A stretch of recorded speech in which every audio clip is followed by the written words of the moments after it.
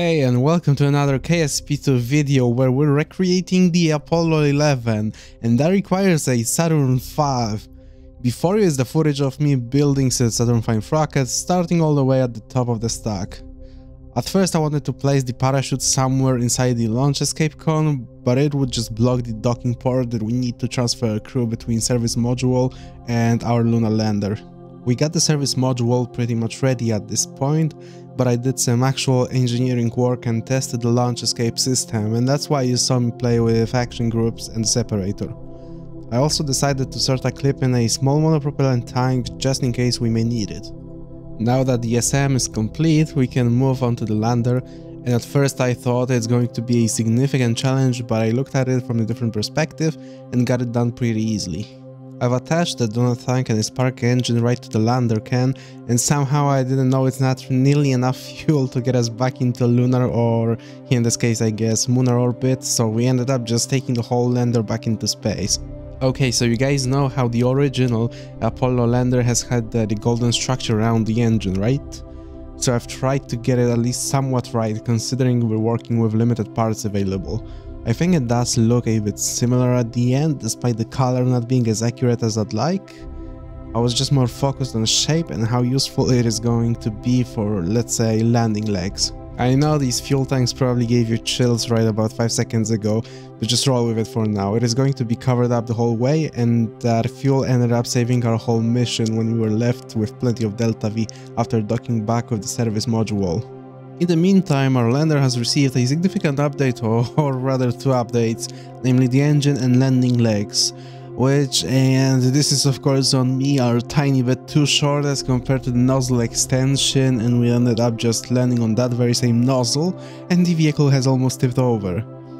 It is as good time as any to tell you why I went for the Apollo 11 mission now.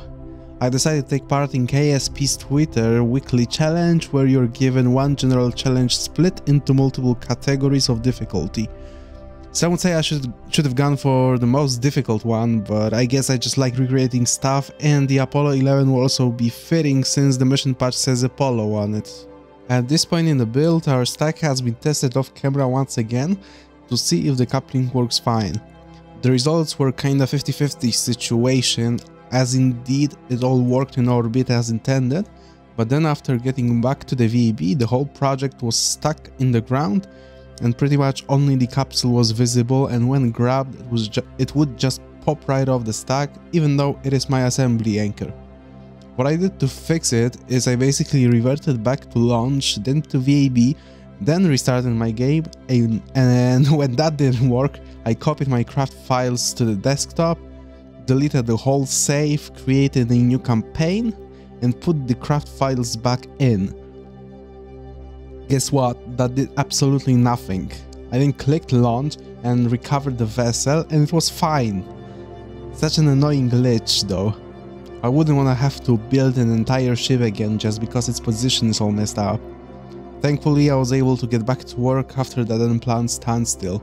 As I went on a short rant, we are nearing the end of the build time-lapse, and our Saturn V actually resembles the real one.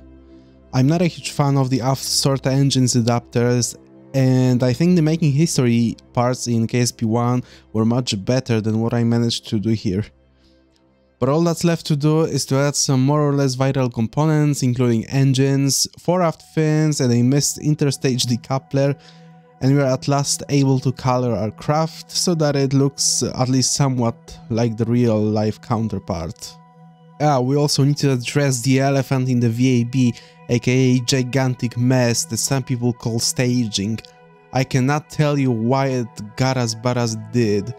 Now always remember to strut your rockets together unless you want to end up like I did trying to launch without those. Let's say it got wobbly before I could even zoom out the camera. I went with a classic color scheme at the end of the build. Anyway, it is the time to launch. Let's go to the moon.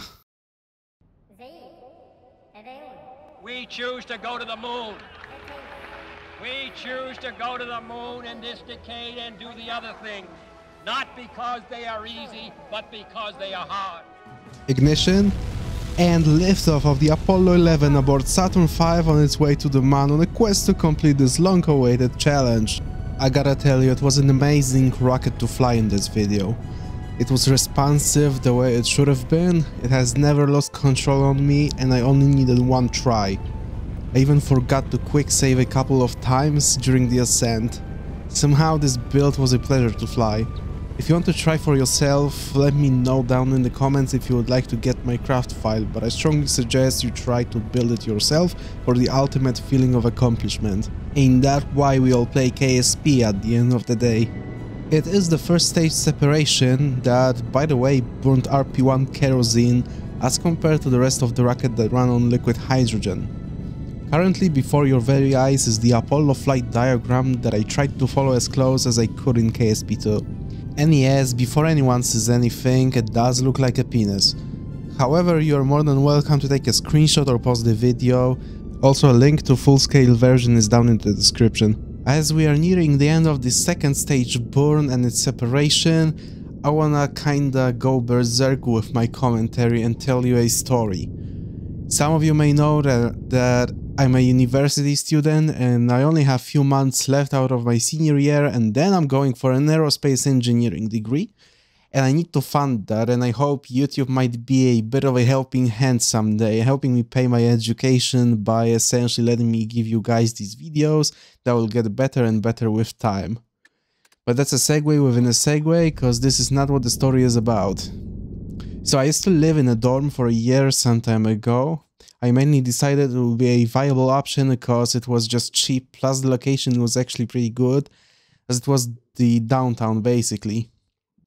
The major downside, however, was I couldn't park my car anywhere near the building because of paid parking all around. What SmartJack did was what SmartJack could have only done and parked the car at the campus located 10 minutes by public transport away.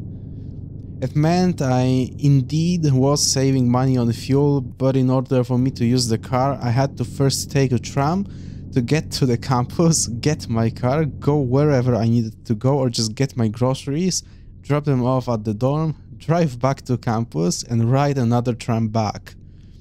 But the dorm, right? It surely was pretty good as we live in modern society. No, not this one. It was, and still is, a very old building from like the 50s or 60s, all concrete inside and out, like 10 stories high, and all the windows would only crack open a small bit, supposedly because people used to jump out in the past. When you walked into the building, that negativity outside the building would only multiply, and the only positive thing about the whole place was people, but not everyone, of course. Like, most of the staff was kind and smiling and stuff, but others, mostly older folks, looked like they wanted to kill you. Now there's me arriving in cold October, so I parked up right at the entrance and carried all my basic stuff like bags, big backpack, you know, the regular things. Then came the time to get my PC in there, so I grabbed it. It was a heavy gaming PC, and I proceeded to walk in. Literally every single person in the lobby stopped what they were doing and looked at me. Judging by their reaction, I can guess I was the only person who, instead of a laptop, brought a freaking gaming PC. I don't know where I'm going with this, I just wanted to share all that. A lot of time has passed and we are plotting our next maneuver and are about to get into an orbit around the Moon, as we have entered its sphere of influence. Kerbal satellite approached really fast during that time warp and gave us a little bit of shot of itself. When we have finally captured around and established our orbit, we can lower our perigee and apogee to be somewhere near the 20-kilometer mark. It is just a series of simple retrograde burns that affect our orbit in such a way that we either slow down, as is the case here, or speed up when burning prograde, therefore in simple terms lowering or rising the opposite side of the orbit.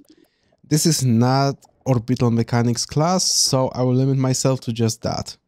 On that note, would you want me to sometimes upload a video where we could talk about different basic or more advanced areas of, I don't know, space travel, spacecraft, engines, and so on? Also, if so, what format?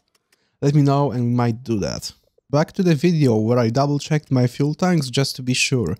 When you look at the Delta V readout though, some would say we don't have enough fuel. I wasn't sure at that time, but I suspected the readout is incorrect, and you're gonna see that I was in fact right for once. As we approach the surface fairly quickly, I'm trying to play with my throttle in a way that wouldn't necessarily burn all of our fuel, but we ended up very inefficient anyway. We are nearing the ground and touchdown. That marks the completion of the weekly challenge. Okay, not entirely, as we are required to get back to Kerbin. Let's extend the ladder and disembark our vessel. That has nearly tipped over, and upon further inspection, it was decided that using our Kerbal's head is the best way to fix it. As the ship is somewhat stable, it is time to take a walk on the Munar surface and plant our flag. Of course, there's plenty of photo opportunities that we are definitely gonna take before and after placing the flag for generations to come. I'm just gonna name it something simple like weekly challenge, especially because there's a strict characters limit, sadly. We got it, the spot is ours forever. A little thumbnail take, not sure I'm gonna use it, but you guys know, it's a magic, I know. Just have a little jump there and we need to head back to the lander cabin. Pre-land check is seemingly short and now complete. Let's then start heading back into orbit. I didn't even check where the service module is, but since it's just the moon, it doesn't really matter, I feel like. Now I know what you're gonna say, the base of the lander should have stayed on the surface. And I did try that approach, but I mentioned at the beginning what was up. Now that's on your screen at the bottom left hand corner. We ended up with pretty much no fuel, so I was forced to take the whole thing back to rendezvous with the main ship. I could fly the lander manually and dock, but I created a maneuver node just to make sure we have enough Delta V to at least establish an orbit. And again, the node readout as well as staging readout are incorrect or at the very least misleading. I reloaded quick save just there because I overshot the burn and we would have ended up with a much higher apogee than we needed. I felt like we didn't have enough fuel for any corrections. I am now paying much closer attention to apogee and perigee, and especially the time to apogee as well, just burning prograde when we are just a few seconds away. Since we didn't exactly launch at the correct launch window, meaning the ship that we want to dock with being almost directly overhead in this case, we were required to time warp around and make quite a few orbits before we were somewhat set in a good position behind the service module. I was happy with the ships being where they were, and that means we can plot a maneuver node and get our separation as low as possible, but of course we cannot be as accurate, so it is only an approximation, and in the end we just ended up with the good old target retrograde type of approach. Getting both ships near isn't really a challenge, so a tad bit more of time warping did the job, and we can point our lander retrograde and burn until we cancel out any velocity to the target. As you see, the target is pretty close to us, that's 1.6 kilometers away. Now we can point target again, do a little burn, increase our speed, and retrograde again, burn, lose the speed, and so on. It goes like that all the time until we get close enough to see it. So we can time warp around to see a little bit more in the sun, so that you can actually see the docking, and we almost collided both ships, and that would have been a catastrophe, especially in Kerbal Space Program 2. Now, as the time has stopped, which is a new function in KSP, we were able to point our ships onto each other, target the docking ports, and dock pretty easily. Kind of bumpy at the end, and I was a bit afraid that we're gonna break something. Now we can just deorbit the lander by burning its engine, since we actually had some more fuel.